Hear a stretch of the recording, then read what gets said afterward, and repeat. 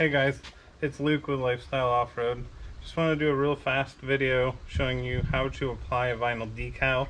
First, you need to understand there's three parts: paper backing, the vinyl, and then the paper mask.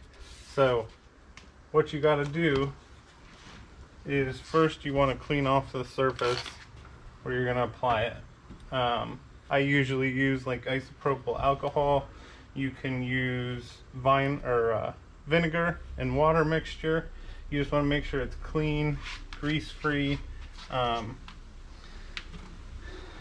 wax or anything left on the surface to get your best adhesion. The next thing you're going to need is a piece of tape, some sort of masking tape. I've got some blue painter's tape here.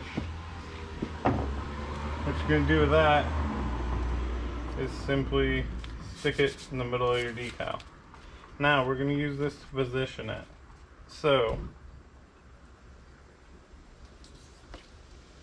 we're just going to simply put the decal where we want it, get it lined up. You can measure off of it however you need.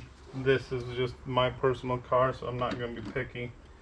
You're also going to need some scissors and a hard surface like a squeegee. You could use a debit card, credit card, gift card. It's real simple though. The masking tape is going to hold it in place. We're going to go ahead and peel one side off.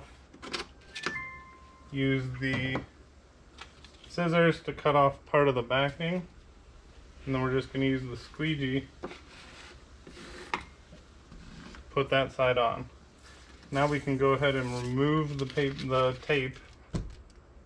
Oops. Now we're going to flip it over. Now we're going to squeegee on the rest of it. It's as simple as that. Once you get that tape in place, as long as it's stuck down good, it's going to hold your decal however you left it.